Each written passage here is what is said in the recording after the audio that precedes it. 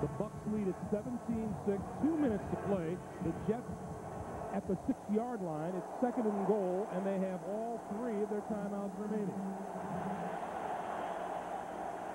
5 wide receivers. And Testaverde has been completing them with regularity on this drive. Quick drop to the left side.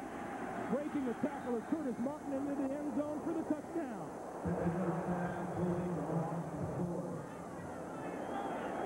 Now the Jets will go for 2 points, but Curtis Martin, I don't think a wide receiver could have made this play work. Watch this. The Bucs defense come up. They got 2 guys. They missed the tackle. Damian Robinson and Derek Brooks both missing. Curtis Martin, hey, he's used to breaking tackles. He goes in and gets the touchdown. Jets looking for 2 here to close to 17-14 and put them within a field goal. Martin, the only back behind Testaverde.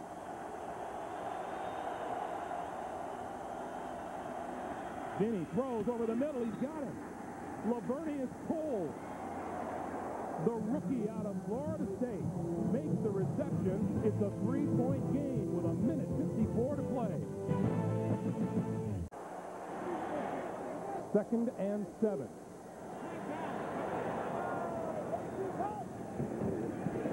Allstott.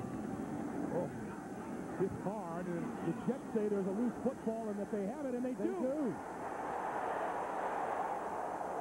I was going to say, Greg, Randall McDaniel, the Tampa Bay Buccaneers, came in with like their goal line running formation.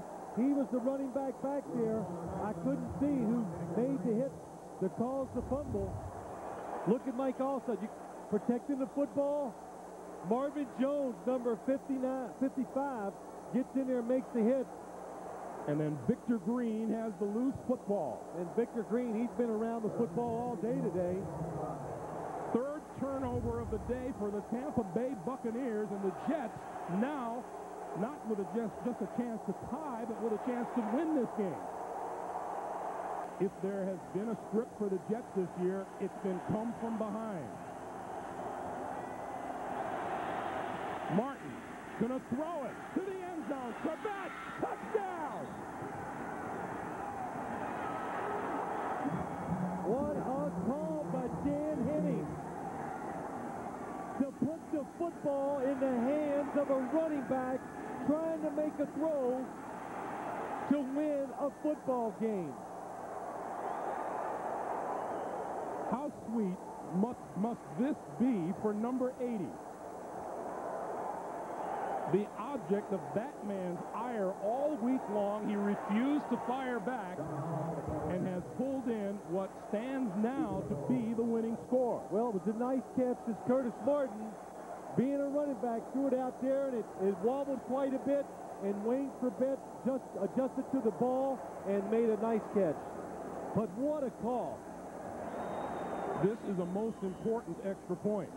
It would force the Buccaneers to go for a touchdown rather than a game-tying field goal. John Hall's kick is good. The New York Jets put 15 points on the board in the last 62 seconds and have taken a 21-17 lead. Watch Curtis Martin. They just run the football one time. Oh, and you can see Brian Kelly, number 25, comes up for the run, and then Damian Robinson, the safety, not able to get back over there and protect him. But what a good call. You've just run the football. You pick up 6 yards. You come back. Oh, and a nice job by Wayne Chrebet. Rewarded with our forum in the game so far this year. From the shotgun. King lost the football. The Jets say they have it. And they do. John Abraham with the hit behind the line of scrimmage. Brian Cox came up with the football. And once again, our final score, the New York Jets 21, Tampa Bay 17. Coming up next on CBS, except in the Pacific time zone. Stay tuned for another fascinating 60 minutes. For Phil Simms and Armin Kasayan, Greg Gumbel saying so long from Tampa. You've been watching the NFL on CBS, home of Super Bowl 35.